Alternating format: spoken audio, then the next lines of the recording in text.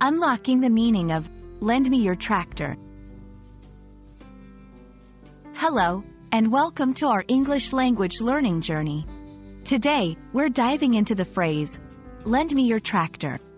This seemingly simple request holds more than meets the eye, especially for learners of English.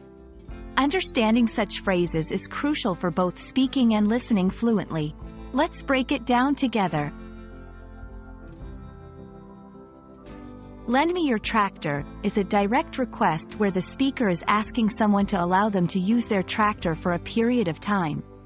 The key components here are: lend, to give something to someone for a short period, expecting it to be returned. Me, the person asking for the tractor. Your, signifying that the tractor belongs to the person being spoken to. Tractor, a piece of farm machinery used for various agricultural tasks. This phrase can be used literally on a farm or figuratively in other contexts. This phrase demonstrates the imperative mood, which is used for requests or commands. The structure is straightforward. 1. Verb, lend, plus indirect object, me, plus direct object, your tractor. It's an example of how English often places the action first, followed by who is involved or affected by the action.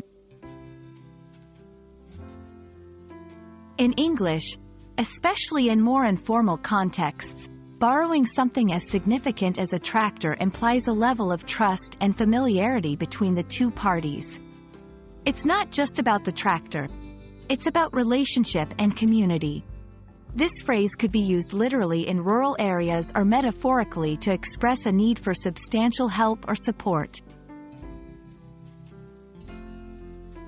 Depending on the situation and the relationship between the speaker and the listener, the phrase can be modified for politeness or formality. Could you lend me your tractor?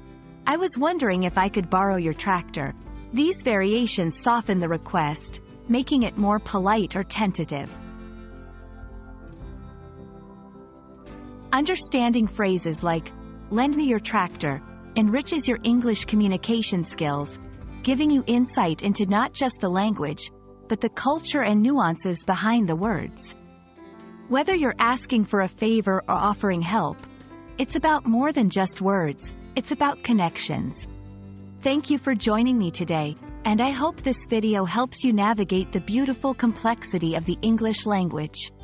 Happy learning!